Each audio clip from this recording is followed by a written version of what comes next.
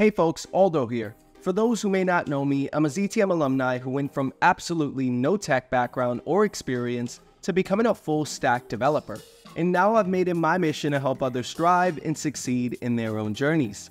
In today's video, we are diving deep into a topic that's vital for aspiring and seasoned developers alike: the habits that set apart the average from the truly exceptional in our field. But first, a huge shout out to Vadim Kravcenko, the brilliant mind behind the article that inspired this video. Now I know I may be butchering his name, so apologies for that, but his insightful and well-crafted piece is the foundation of our discussion today, so I highly encourage you to show some love and check out the full article. You can find it down below in the description or linked in the top right-hand corner.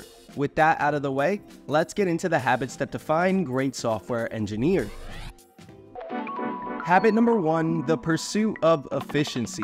In software engineering, efficiency is not just about speed, it's about smart problem solving and resilience. The best software developers exude a sense of control and momentum, expertly navigating through challenges and always maintaining steady progress towards their goal. This efficiency is not just about rushing tasks, but balancing quick action with stability. Great engineers break big problems into smaller, easier tasks, always keeping things moving forward and staying proactive. They think on their feet, always looking for alternative solutions and resources to avoid the obstacles in front of them. Hey peeps, just realized that avoid sounds terrible in that context, so let's switch it over to tackle the obstacles in front of them. Alright, back to the video. Habit number 2, the joy of tinkering. What truly sets apart the exceptional developers isn't just their skills, but their actual passion for coding. They love learning about new technologies and enjoy the challenge of solving complex problems. It's this eagerness to learn and experiment that keeps them growing. Great developers aren't just coders, they're explorers. Their drive goes beyond the regular workday, pushing them to constantly learn and innovate. This habit isn't just about keeping up with the latest trends, but loving the process of discovery and learning. For these developers, programming isn't just a job, it's a part of who they are. Habit number 3, knowing the why. Great developers don't just work with technologies, they understand the underlying principles. It's not about knowing every technical detail, but instead thinking bigger picture. This deeper insight transforms the way they solve problems, make decisions, and collaborate. It's about asking why. Why does this work this way? For example, instead of just using a database, understanding how different database architectures can affect data retrieval and storage can significantly change a developer's approach. Knowing the why empowers developers to innovate and tackle challenges with a strategic mindset. Habit number 4, thinking in systems. Thinking in systems is about seeing beyond the individual code pieces and instead the entire puzzle. Great developers don't just understand how an individual element works on its own, but instead how it also works into a larger system. This approach goes beyond just knowing how each component works.